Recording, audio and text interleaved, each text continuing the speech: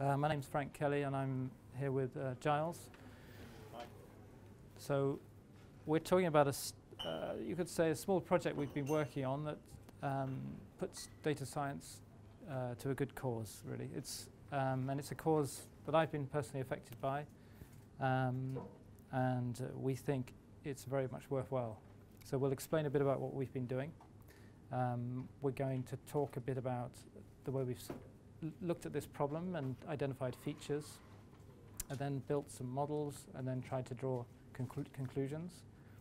And we'll share some of our findings and results. Okay.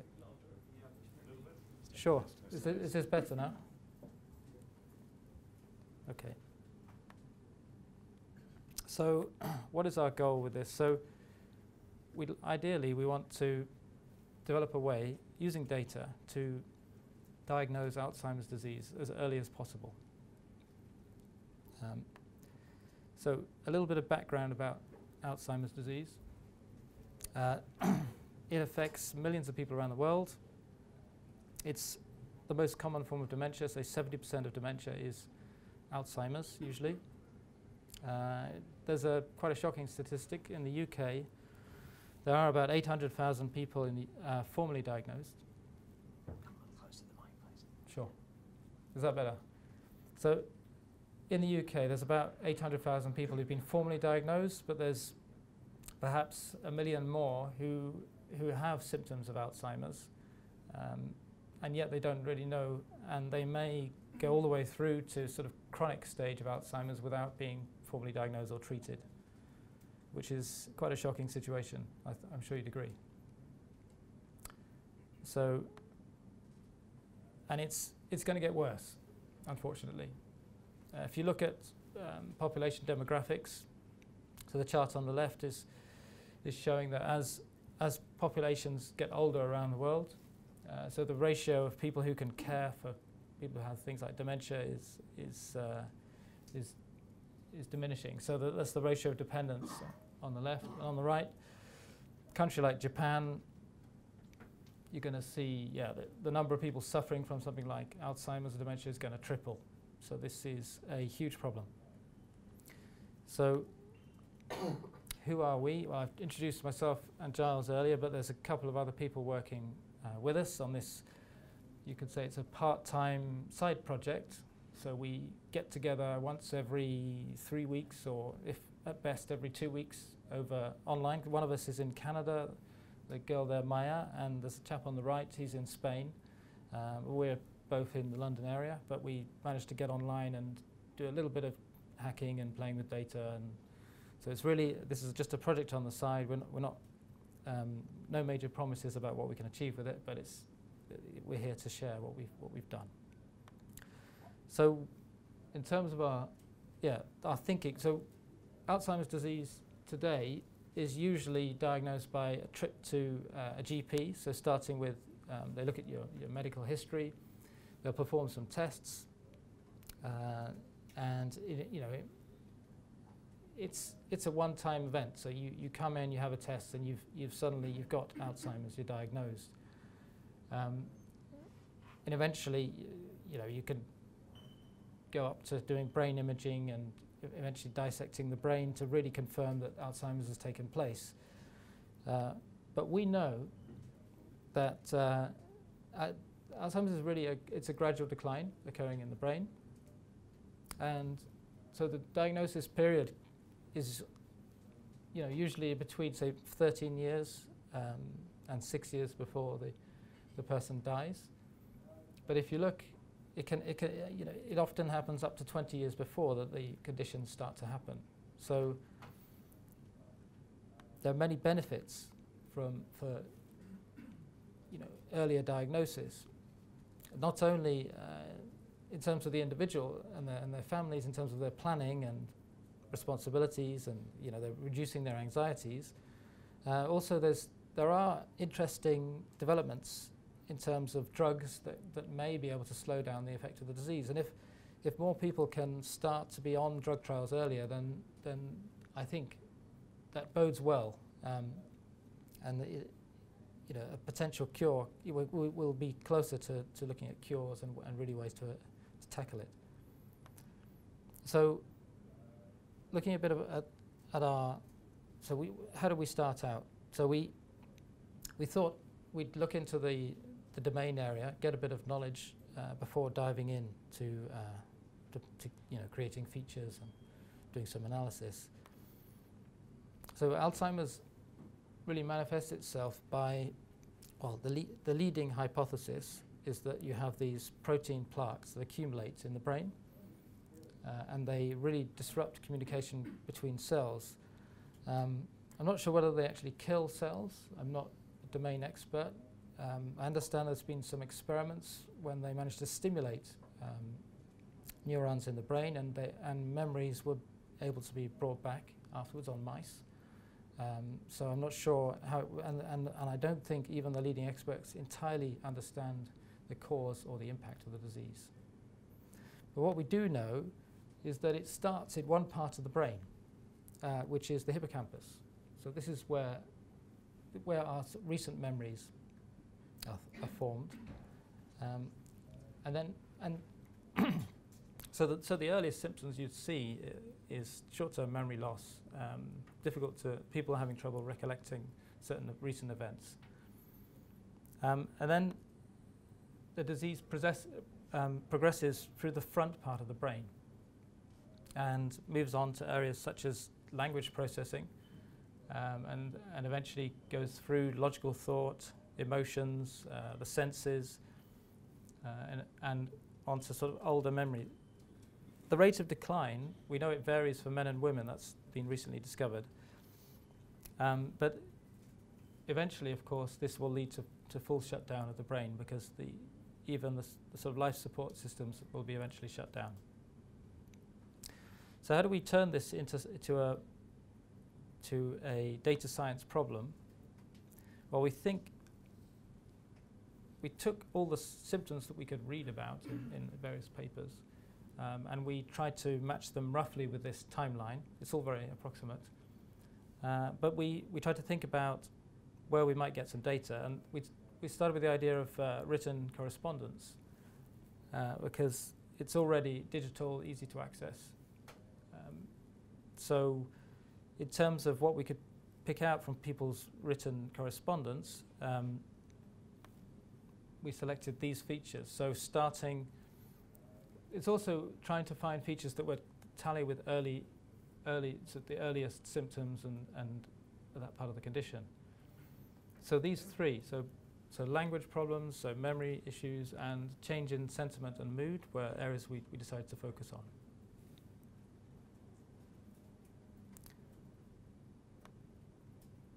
So previously, I don't know if some of you come to the PyData meetups, I did a lightning talk. And we started out by picking up a single Alzheimer's sufferer's emails and doing some analysis. So we converted emails to vectors and eventually counts and numbers, and extracted a few features. So here we got readability over time. So the age of the patient was between 78 and 82. And yeah, she's actually the grandmother of one of the people collaborating on this team. The thing is, whilst we saw there's some example emails there that we were looking at, for example. We saw some sort of trends over these 4 years. It's hard to really be conclusive. And looking at email in general, we made a lot of inquiries, and we spoke to some organizations about getting access to volunteers' emails. The problem is there's a lot of security concerns, and people actually often delete their emails. So we decided to change tack slightly. So I'm going to hand over to Giles now. He's going to talk about our approach.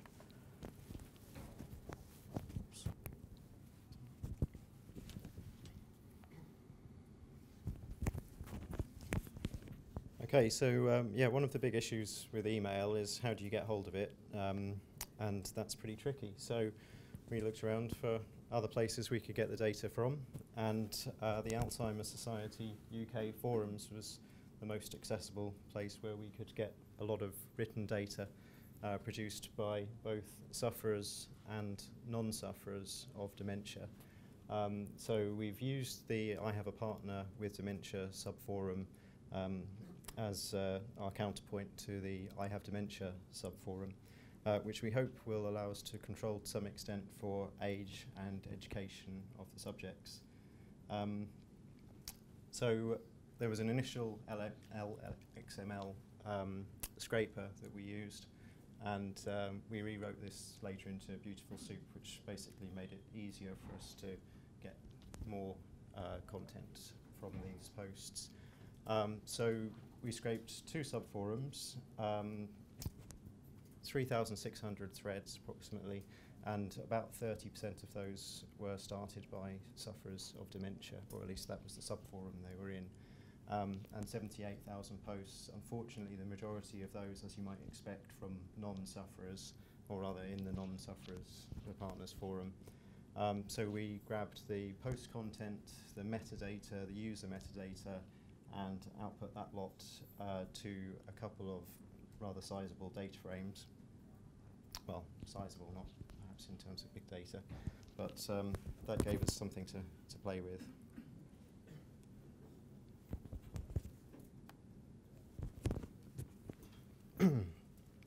So Beautiful Soups made things very easy for us.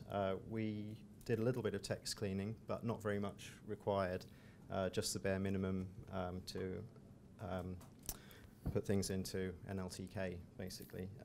We removed the quotes from the posts. You can imagine that could contaminate any signal quite significantly. And used regex just to tidy stuff up a little bit, nothing complicated. So you've got the user metadata frame, or a small chunk of it, up on the right there. You can see that we have issues with some posters post a lot, and other posters only post once or twice. So we do have issues with various biases in the data. And the actual post content with the record of the thread it's in, the post count is very important. So the first post in the thread is the one that we prefer to use to classify a user. If they've started a thread in either subforum, we can probably assume that we can classify them appropriate to that subforum, whereas if they're replying, then they could be a dementia sufferer replying in the partners forum, or vice versa. So that's pretty difficult. So labeling the users is a bit of an issue.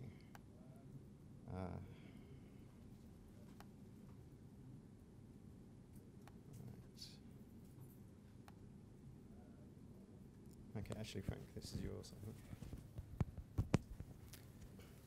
think.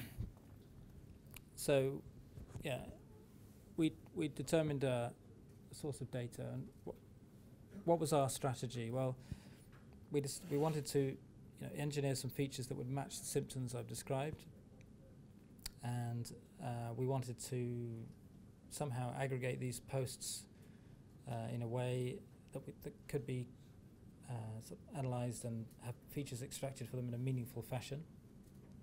We also wanted to select a few models and do some classification. So something on user classification here. I think, Giles, you wanted to talk about that?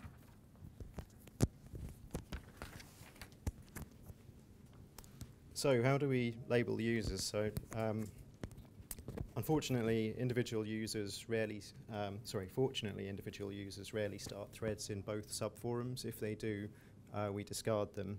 So there's only 12 in that case, so we don't lose too many users. But replies in both subforums are common. So if we look at some examples here, we can see that the first user in this frame, 18 Roy, well, he's only posted in the partner forum, so that's fine. We can classify him as a partner. He started the thread and he's replied a couple of times as well. Mindy, that's fairly clear. She's started 13 threads, and although she's replied to a few posts in the partners of the dementia sufferers forum. She's replied to a lot more in the partners forum. So we can confidently think that she's a partner. 2J's, so this one, if you were not being too cautious, you would classify as a partner of a dementia sufferer because of the ratio of posts here. But in fact, we've taken a cautious approach, and it's a compromise between the quality and the quantity of data we have, but we've thrown out anything that's ambiguous like that. 53 Sharon has started and replied to threads only in the dementia forum, so we're pretty confident that's a dementia sufferer. And 60's child is a really difficult one because they haven't started any threads and they've posted almost equally in each subforum. So unfortunately, that's data that we wouldn't use. So in summary, we discard users who start threads in both forums. We also are currently leaving out users who've replied to threads in both subforums. We could use those that predominantly reply in one subforum, but for reliability, it doesn't give us much extra to work with, so we just bin that data. So that gives us, unfortunately, two quite biased groups of users. We have a lot more partners of sufferers, but it's something to work with. So over to Frank. So once we'd established more or less who a user is, whether they're a sufferer or a partner, we weren't entirely sure. We didn't manually go through every single post, as Giles said, but we got we were fairly confident about our initial data. We decided to design some features. So to start with, we just put some very basic features to do with counting words, counting sentences and unique words, word count. And encouragingly, if we plot a histogram of posts, we see differences straight away. So we see that sufferers are generally, they seem to be writing longer sentences, which sounds strange, but it might be, we figure, because they're not maybe using punctuation as often as their partner, for example. So you see a sort of a wider spread, more variation. There's things like, sentiment. There's a package called text blob you can just pull out, and it's a fairly basic procedure. You're able to analyze the sentiment of every word in a sentence. So we saw that also, quite strangely, the dementia sufferers tended to have more positive sentiment than their partners. Now, it could be because of their sort of state of mind. It could be because their partners are more worried than they are. There could be many other reasons. It could be just noise in the data at this stage. So, but that's sort of initial patterns we're seeing. So a couple of other features, things like go-ahead words, this sort of thing. We wrote a function to sort of count these in the post, because that's a feature of Alzheimer's sufferers, according to several papers. So we looked into,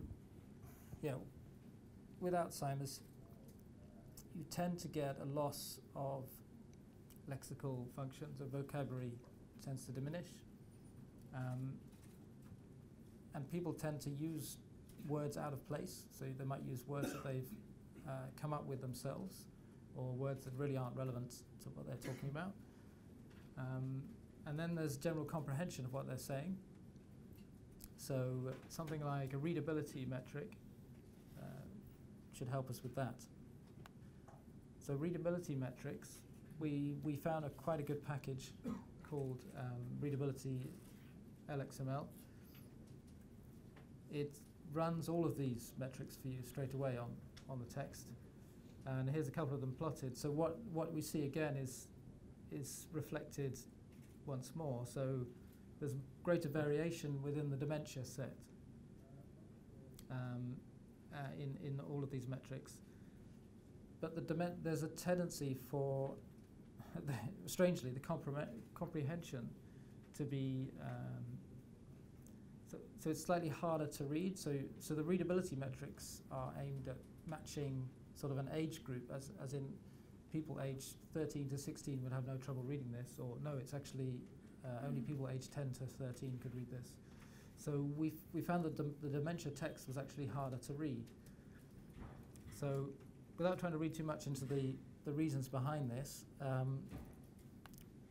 we explored the data a bit further. So plotting on 2 dimensions, these are individual posts plotted. So these are different metrics. I don't know if you can read the axes, but there's things like Dale-Chow readability, which is made up of the number of difficult words and the number of words per sentence.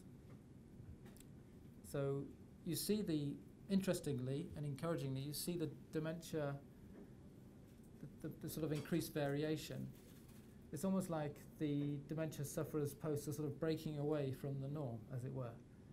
That's what we could see. So after exploring the data sort of post by post, there was a memory-oriented feature as well. So we just did a very simple comparing. We just used pandas group by and ordered all the posts, and for each user we semantically compared the post with the previous post using cosine similarity. So just comparing 2 vectors there. And I tried another one, part of NLTK package, the edit distance, which I think is related to the number of characters you'd have to rearrange in the sentence to make it match the previous one. So this is to do with people repeating themselves, basically, and let's see if we can quantify that, measure that. So thinking about in terms of how now we have the feature set, what are we doing here? Are we trying to make a prediction of whether someone has Alzheimer's, or are we trying to just explain the causes?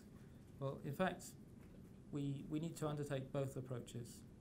So we start by training a classifier to find out which variables influence Alzheimer's that we can see, and this will be explanatory, and then eventually we need to work on a predictive power in terms of determining, when is Alzheimer's starting to happen in somebody that's an unknown. So in terms of our initial explanatory modeling phase, we started by aggregating the user's data. So we took median values, and so for each user we took all their posts and worked out the median of the relevant metric. And we did some sampling. We had a holdout set as well, and this is. The fire alarm system is operating in City Gate House. There you go. Do not use the links between these buildings until further notice. Okay, so the model results. So we decided to group our features into different. The fire alarm system is operating in City Gate House. Just carry on through that. So the first group were the sort of miscellaneous features. So we put sentiment and the first metrics I showed you. So we just put we ran a few different classifiers, and the results were not that great, as you can see. This ROC curve is not brilliant. The sentiment came up as top. This seems to be a key sort of differentiating factor. Then we looked at the memory features, slightly better, so 63% accuracy, but the precision isn't amazing. And it seemed to be this cosine similarity metric. We tried the mean and the standard deviation to counter for the fact that we'd aggregated the data, and just the mean on its own wasn't telling us much. That came up on top. The readability features, once more aggregated, not so great again, so 59%.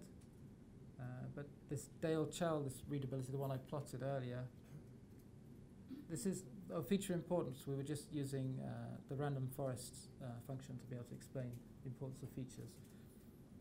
It came out as a really important metric. And then we did some part of speech. So breaking the sentence down, determining what type is each word. So we looked at adjectives, nouns, and pronouns and verbs, and we're able to calculate a rate, as in how many verbs divided by how many words in a sentence within a post, and then aggregated over all posts for that user.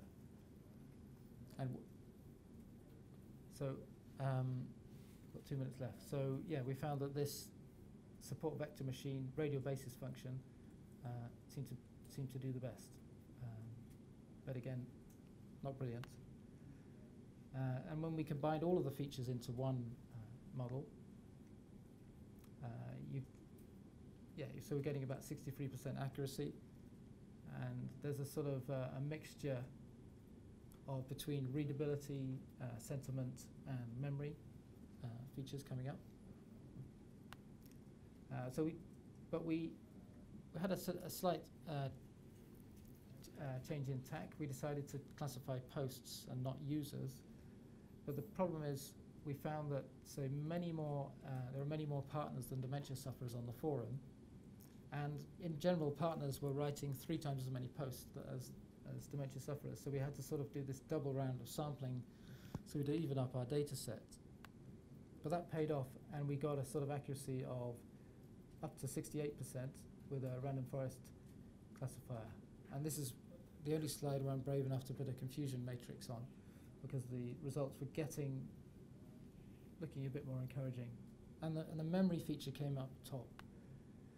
So just to wrap up, memory-based features seem to do the best, and the best performing individual feature was verb rate in the case of aggregated data, but if on individual posts it was cosine similarity to a previous post. And this falls into line with what we determined in terms of early symptoms. So we want to look into many future avenues, including grouping of users, improving every phase of this pipeline, so getting better data to start with and classifying users to start with in a cleverer fashion. We want to collect more features. We want to do different kinds of classification and move on to the predictive element, which will probably involve some kind of time series analysis. So we thought about, we noticed this dementia sufferer here. They've been posting a long time on this forum, and we see like an increase in the variance. So maybe that's going to be a way to detect for certain features. It might be a change in the mean, like a ramp, that sort of thing. So it's something we want to look at. So I think I have to finish now. We're all done. So thank you for listening to us.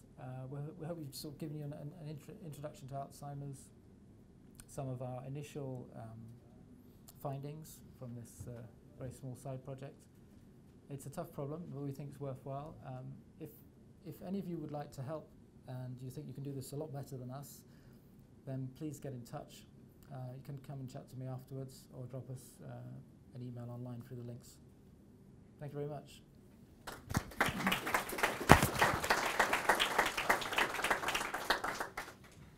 Well, thank you very much. That was fantastic. So yes, we don't have a roving mic, so just try and speak up if you can. Yeah, sure. I think you mentioned that the importance you always use the random forest, right? That's right, yes. To get the importance rankings. Do you know how that relates to, if we always use one particular classifier, does that also apply? Or could there be a different importance for different classifiers? That's my question. No, it was purely through ease of use in our case, so it probably doesn't relate to the different classifiers. But yeah, certain classifiers we found that aren't very good for a sort of explanatory problem. They're more sort of a black box, give them some inputs and get some outputs. So we were just using the random forest as a way of just comparing the groups of features as we went through.